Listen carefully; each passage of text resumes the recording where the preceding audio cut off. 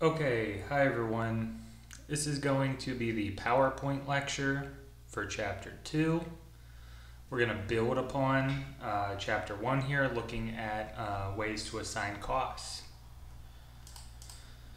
So, as an overview, right, as a kind of beginning, refreshing remark here, I have companies generally capitalize cost inventory on the balance sheet.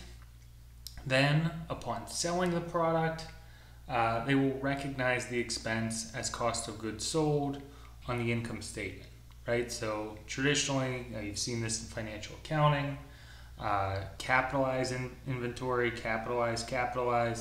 Then when you sell it, expense cost of goods sold on the income statement. Now, as I have here, thus many companies use a form of absorption costing for product costing. Under absorption costing, basically your manufacturing costs, both your fixed and variable manufacturing costs, you're going to assign those to units of products. And as I have here, that is units or your inventory, right? They are said to absorb the manufacturing costs. So the idea with this, right, if you're producing a product, right, and you capitalize it, you put it on the balance sheet, right, what's going on here are those costs associated with manufacturing it, they're being absorbed into inventory. It's kind of like a sponge absorbs water, right? Inventory absorbs those costs. Now, in distinction, right, non-manufacturing costs, these are going to be period costs, right? You'll expense these as they incur. Talked about this last chapter. You can refer back to, if you want to see this, at the traditional income statement. So when you assign costs, right, we talk about we're assigning it for absorption costing purposes. One way you can do this, right, is through something called job order costing. And there's different techniques we'll look at. We'll look later at like process costing, but the first one we're starting with is job order costing. And this is really an appropriate technique for assigning costs when there's kind of different or unique products that are produced. And it doesn't just have to be products, right? It could be services as well. So for products, right, I have like jean styles if you're doing a construction product or something. Services, right? You have like hospitals or legal accounting firms, movie studios, right? The idea is, hey, we're producing a movie. We need to track the cost of this job, this movie, right? What is it costing us?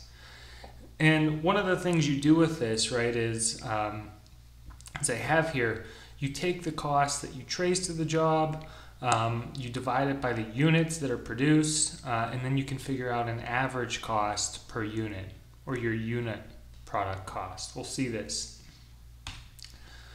So, like I said, accounting is really learned through doing. I think these PowerPoint lectures are helpful because it gives the material a little bit of flavor. I could give some background information with it.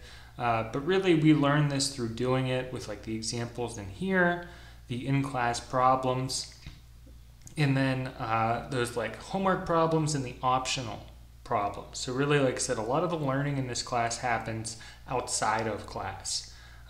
Class is important, right? But for everything to click and kind of have it all come together, you got to put in that time, the reps, the studying. In any event, right? Let's assume we're a fabricating company. And in a fabricating company, we can just like fabricate or make stuff, right? Like out of metal, and hey, you want a shape or something made, we can fabricate it. Say a theme park. Let's just say Kennywood, right? Kennywood is an amusement park in Pittsburgh.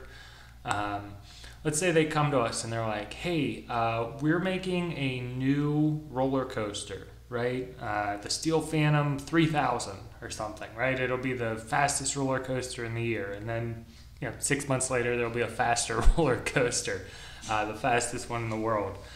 In any event, right, they come to us and they say, hey, we need 2 roller coaster connectors. In other words, those little things that connect the carts almost look like a steel a cable chain or something, right? So just imagine they say, hey, we need 2 of them, right, for our new roller coaster. Now us, right, if we're the manufacturer, the fabricator in this case, and this would be like our job, right? This would be like a job that we want to track the cost for.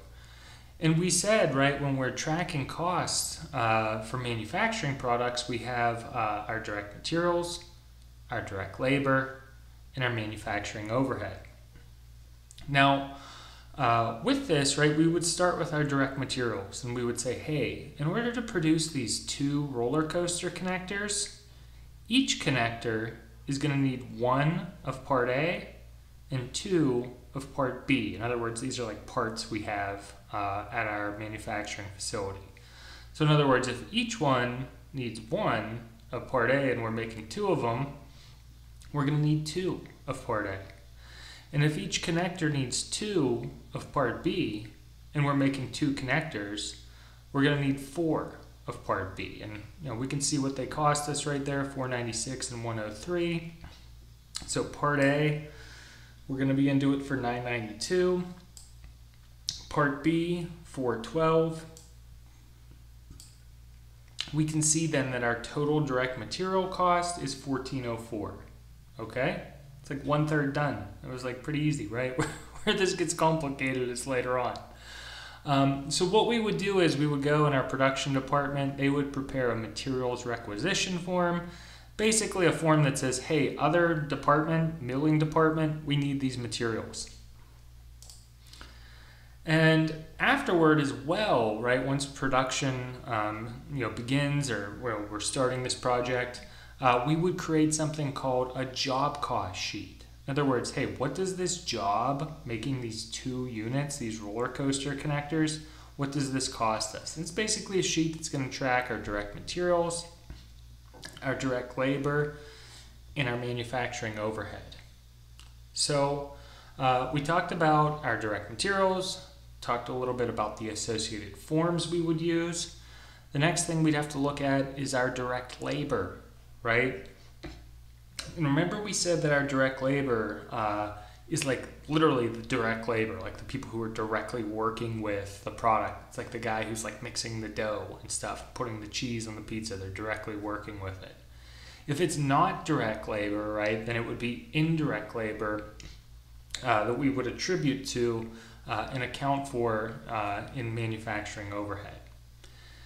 In any event, right, for direct labor, what we would do is we would have time tickets. We could see, hey, how much are our workers who are directly working on this product, what amount of time do they put in on it? So let's just say here that the time tickets indicated that there were 10 direct labor hours. It was $44.60 per hour. So hey, our total direct labor for this job is $446. Okay, so we know our direct materials. We know our direct labor. Third, we have to figure out our manufacturing overhead, right? And this is where it gets a little bit complicated with job order costing. So we know manufacturing overhead. You could divide that between what manufacturing overhead is variable versus what portion of it is fixed. The total amount of those two are going to be our total manufacturing overhead, but some of it's variable, right? In other words, as they have for cost varies in proportion of production, right? If we use a little bit of glue or something in this, the total cost of glue is going to be a function of how much product we make, right? It can vary, right? But our fixed manufacturing overhead, this is fixed regardless of how much product we make. So, right, our insurance on our building, that's going to be a flat $500, whether we make 2 units or we make 1,000 units, right? It's fixed. So as I have here, right, we need to use an allocation base to assign overhead costs in production. And I have this is achieved by determining a base common to our products and services. So we have to look at all of our products, all of our services, and find an appropriate allocation base. And traditionally what you would use here, as I have an allocation base, is a measure. Usually you'd use things like direct labor hours or machine hours as part of a predetermined overhead rate to assign overhead costs to products or services. So we'll see this, right? The idea with manufacturing overhead here is we're going to figure out a predetermined overhead rate that we assign. So as I have and as we indicated, we must factor our allocation base into our predetermined overhead rate. And we can see this with various examples. It really depends on what your allocation base is, right? Are you using labor hours, machine hours? But what you're going to do here, right, with your predetermined overhead rate, which we'll see, first off, let's just look at the equation, because there's going to be like problems on this in the homework, and then there will be optional questions. We'll probably look at this as well in the in-class problem. So to figure out your predetermined overhead rate, just looking at the equation itself, and we'll explain it, you're going to have it equal your total estimated manufacturing overhead, right? That's going to be your fixed portion plus, in this case, your estimated manufacturing overhead per unit of allocation base times the total estimated allocation base, all divided by the total estimated allocation base. For the time being, just look at that, take a mental snapshot of it. We will see how this works. So as I have here, right, we determine this rate, our predetermined overhead rate, at the beginning of the period by use of estimates. In other words, we use estimates with an allocation base, an appropriate allocation base, and then we apply it throughout the period, the predetermined overhead rate. In other words, step one is determine our overhead rate at the beginning of the period based on estimates. And then step two is during the period, as we incur the allocation base, right? So say that we said direct labor hours was the appropriate allocation base to assign our manufacturing overhead. As we incurred those, we would multiply it times our predetermined overhead rate to apply and determine our applied manufacturing overhead. So, for example, right, if we determined our predetermined overhead rate, kind of going right here, right, if we did this formula and we said, hey, it's $20 per direct labor hour. So it looks like our allocation base with direct labor hour, we use that to figure out $20 per direct labor hour. We'll look at problems later on that plug in those numbers. And then during the period, we incur 5 hours of direct labor hours.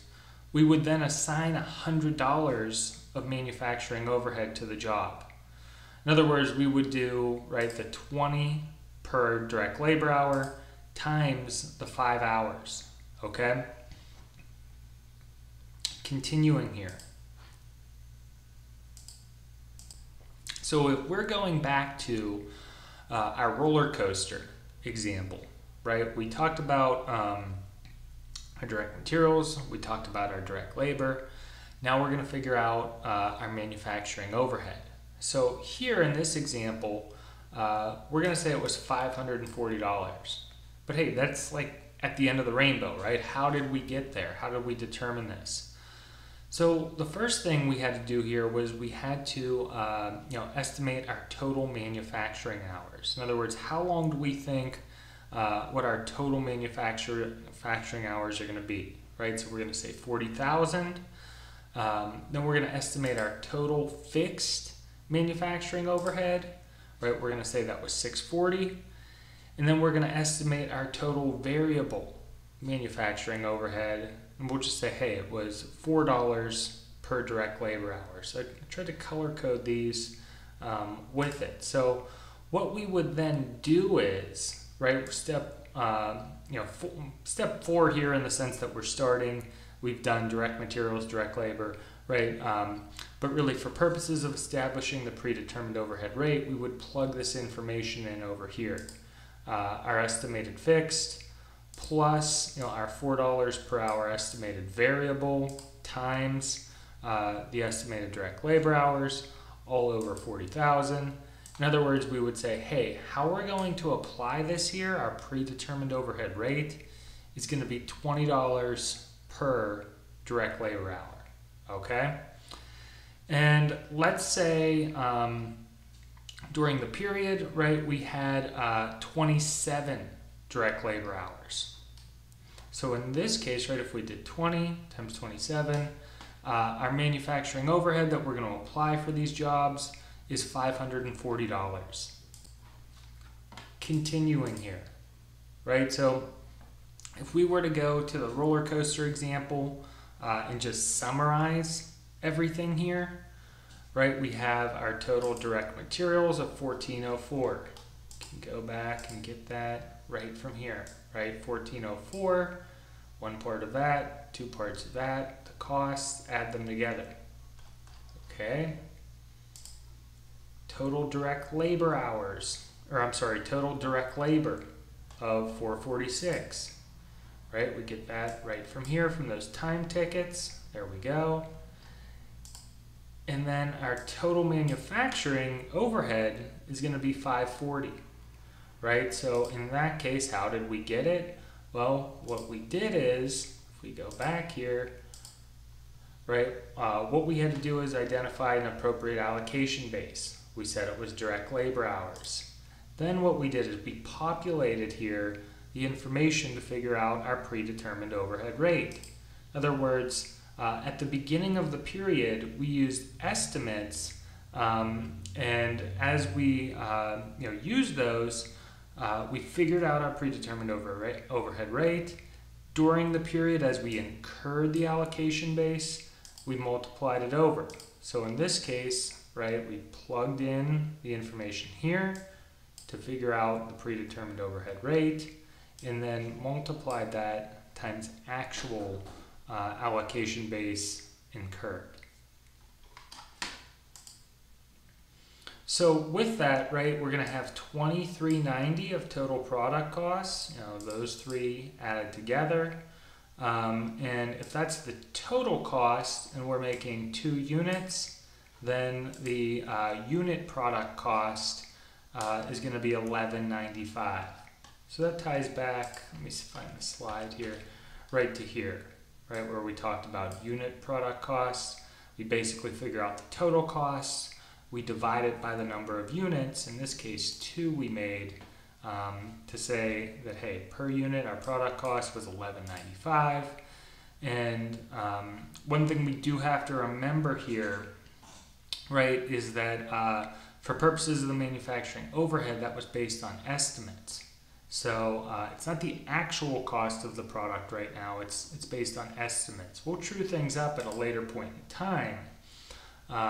But this kind of goes into the idea here, why wouldn't you just use the actual rate? Well, there's like a variety of things. First off, it could be hard to track this throughout the period.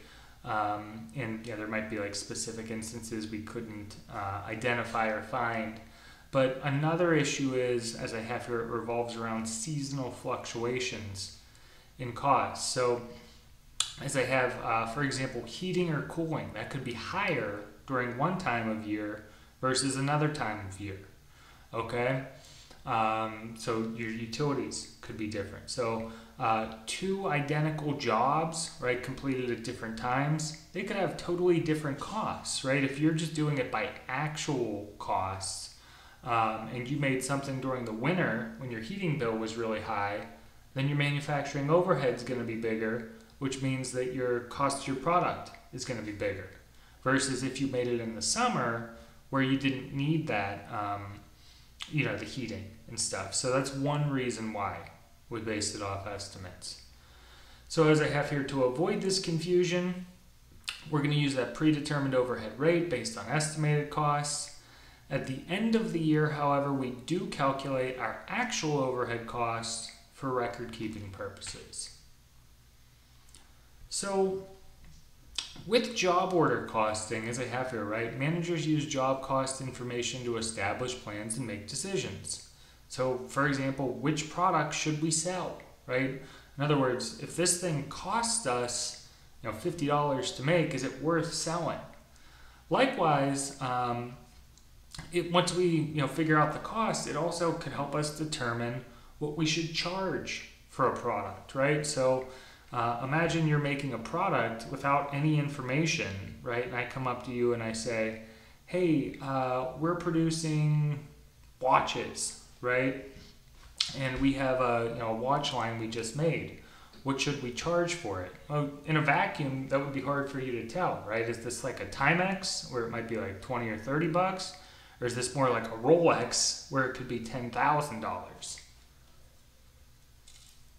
So job order costing would be a good item there because we could look at what the job costs, and that would help us. Hey, it's more like a Timex, right? Maybe we should charge 50 bucks for this, 40 bucks with it.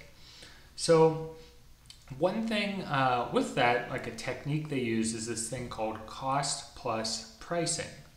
So basically they build a markup. In other words, anything we sell, we're going to sell it at 50% of on top of its cost. So say something cost us $100, right?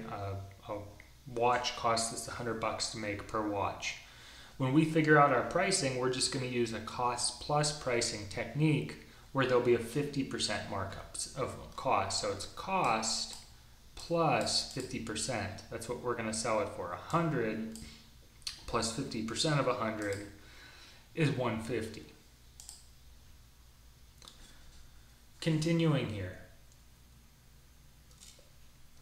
So it says direct materials and direct labor. They're relatively easy to trace, right? Because they're a direct cost. Look, we can see that when we made this roller coaster unit that we need these parts, right? It's very clearly there. Likewise, the people who are directly working on it, hey, we can see that they're working. We have the timestamps. It's like very clearly and directly traceable. Manufacturing overhead, right, we said, which is an indirect cost, kind of a composition of it, that can be hard to trace, right? And if we fail to accurately trace it, we can really distort the job cost. So what this means is, right, when we go back to kind of that manufacturing overhead with the predetermined overhead rate based on the allocation base, we really need to make sure that when we allocate our manufacturing overhead, that we're using the best base that we can. So in other words, a good example here. So for example, let's say you and 3 friends order a pizza with 10 slices. You eat 1 slice of pizza and your friend eats 5 slices of pizza. So this guy must be pretty hungry, right? And your friend who had the 5 pieces, at the end of the meal, the check comes, and let's just say it was like $20 for the pizza. And you have 5 people there, so each person would pay $4 or something, right? That's what your friend would suggest to you, right? We have 5 people, or I'm sorry, we have 4 people, so we each should throw in $5, right? But you're kind of looking at your friend and you're saying, I had 1 slice and you had 5, right? It may not be the best allocation base here, the number of people. A better allocation base would probably be a number of slices eaten, right? That would probably more accurately trace the cost of it. In the same way, right, when we're looking at manufacturing overhead and looking at the allocation base there, we got to make sure we're picking the right one, because if we aren't, it could be distorted. It could be like the guy who eats 5 slices and says, let's base it off the number of people here, not how many slices. So what you really like as a best practice, right, is you're going to want to select an allocation base that has a clear cost driver, right, where it's like very clear, what what is driving the cost in this case. And a cost driver is really, it's a factor, so it can be like machine hours, beds that are occupied, computer time, that causes overhead costs. Right, so in our example, and what many companies do, is they'll select a single cost driver. So like in the roller coaster one, we use direct labor hours. We said, hey, that would be a good way to allocate manufacturing overhead, okay? Now, that was just like a simple example to like get our feet wet and learn this stuff. In practice, a company can, and they likely do, use multiple cost drivers. So If we have multiple cost drivers, then we're going to have multiple predetermined overhead rates. It's just like the example we did, but a little bit more detailed. So as I have here, for example, if you examine a company by production departments, if one department is really labor intensive and they're looking to assign manufacturing overhead, they would really and probably should be using direct labor hours as the cost driver. If, however, another department, they're more machine intensive, right? A better cost driver for them would be machine hours. You could sum those two departments together to figure out your manufacturing overhead, your applied manufacturing overhead. Versus in distinction, using one cost driver, direct labor hours for both departments. That would be a little bit distorted. So we have to kind of keep things separate based off of the best cost driver we can find in light of the facts and circumstances. So as I have here, right, let's look at another example. Suppose we have two production departments, right? We have a milling department, and they're going to use machine hours as the cost driver. And then we have an assembly department that's going to use direct labor hours as a cost driver. And at the beginning of the year, we have the following estimates, right? Because remember we said we determine our predetermined overhead rate at the beginning of the year based on estimates.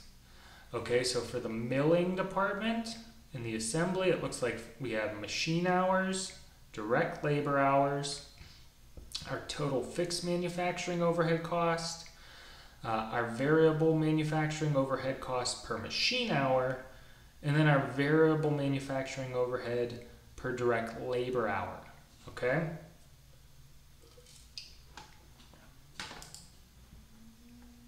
And let's say here in this setup, and that during the current month, we started job 407, okay? And the company, they came up and they say, hey, internal manager, managerial accounting, right? What is our cost for this job 07, right? We need to track the cost for it. So accordingly, based off what we learned, right, we're gonna need to use and figure out our predetermined overhead rate. And we're gonna use the cost drivers from the last slide, right? If we go back here, right, we have our machine hours and our direct labor hours, right? And we're going to apply it to our allocation base using the below information. So in other words, here's some information, here's the estimates, here's what's happening, right? Our machine hours were 90, 4, 5, 20, direct materials were 800, 370, 70, and 280. So this is where it gets a little bit more complicated because there's multiple cost drivers, as I have here, right? Like the first example where we used a single cost driver, when there are multiple cost drivers, there's a multi-step process. So we have step one, where we're going to determine our estimated total manufacturing overhead, that is to say our fixed manufacturing overhead and our variable manufacturing overhead for each department. Step two, we're going to calculate the predetermined overhead rate for each department. Step three, we're going to take those predetermined overhead rates and multiply them times the allocation base that was incurred for each department. Determine the total job cost in step four, basically add both departments together. And then step five, we can figure out our sales price, and it looks like we're going to continue to use that cost plus pricing technique. Okay, so we can look at this here, right? Here's a little bit more detailed example of it. So step one says to determine estimated total manufacturing overhead for each department. Okay, so let's go up here and look at step one. So in our milling department, our total manufacturing overhead, it's going to be a function, if we go back here, right? Oh, sorry, I got to zoom out. It looks like the fixed manufacturing overhead was 390, right? They have the fixed portion. Then they have the $2 per machine hour right here, the variable per machine hour. And then it looks like,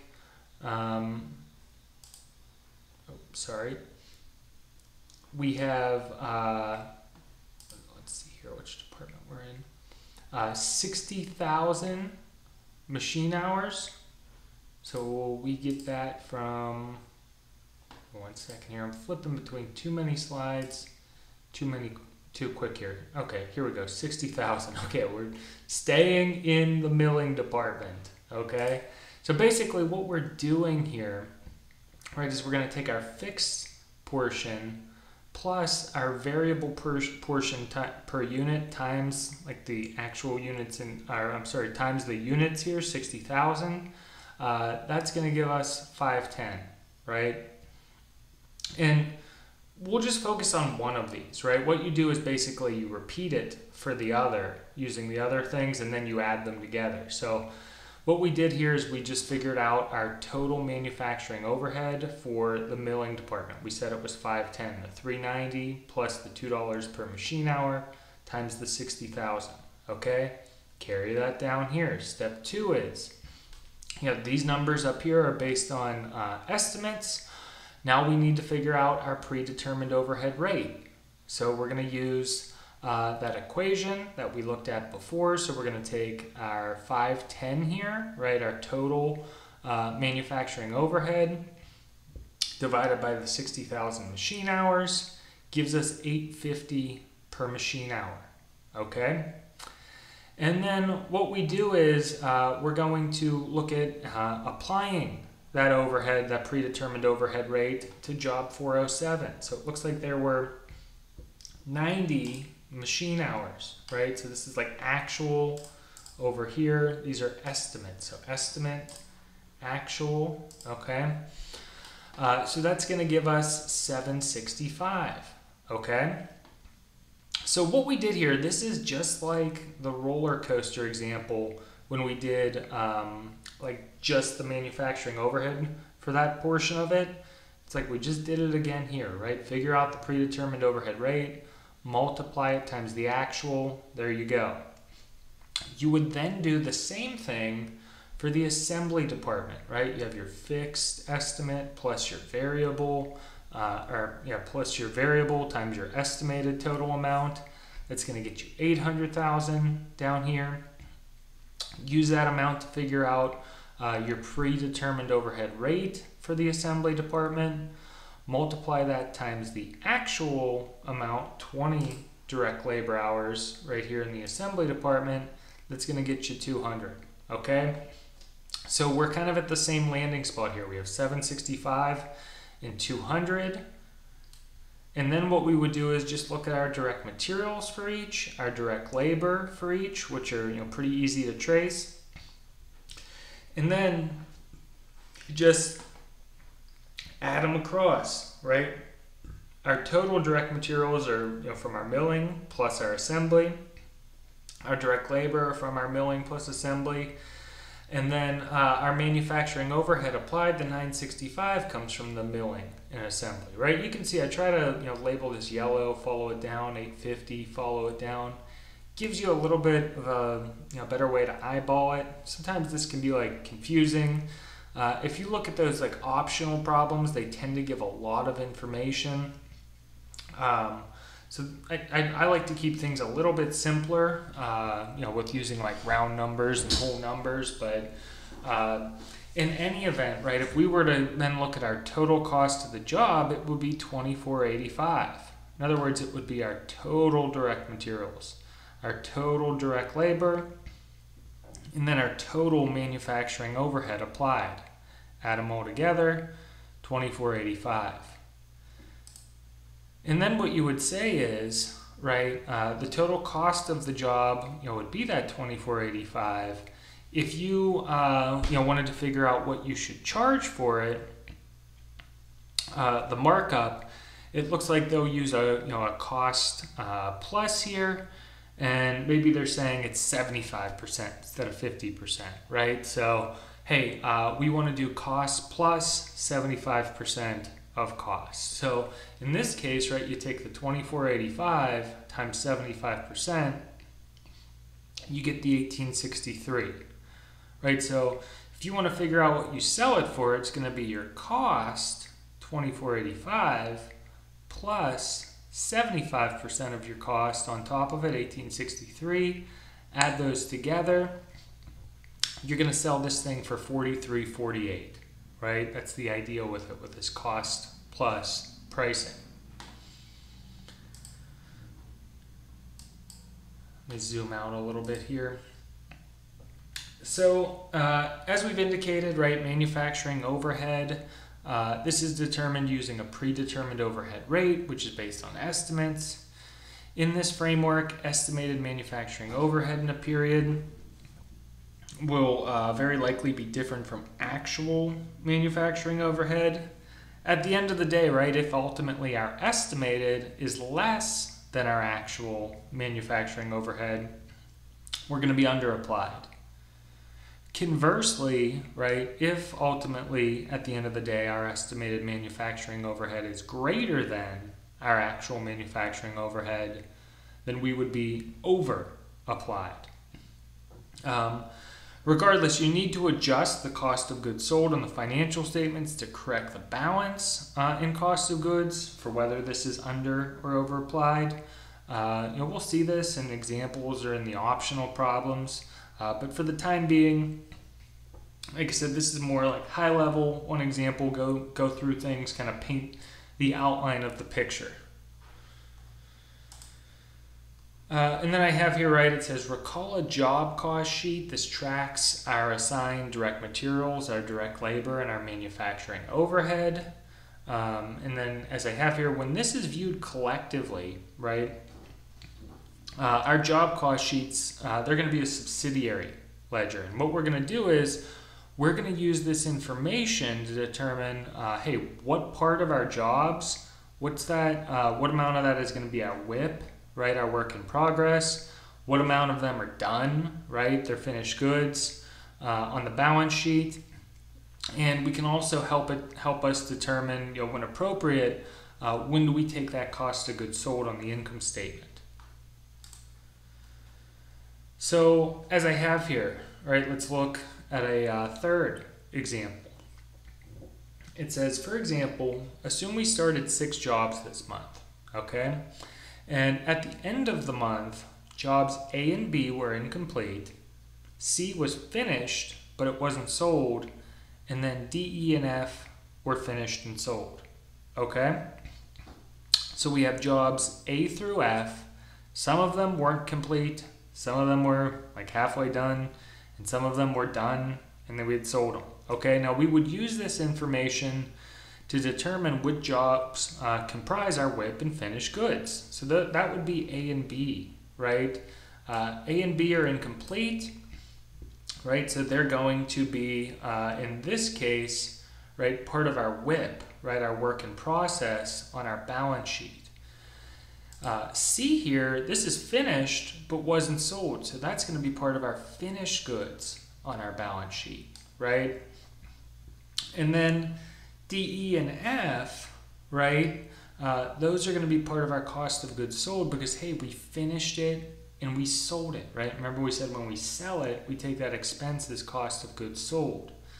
So the idea with this is these job cost sheets, for each job, right, we're tracking those direct materials, our direct labor, our manufacturing overhead. What we've just seen, right, what we've been practicing, this would be like, this 1A would be like the roller coaster thing.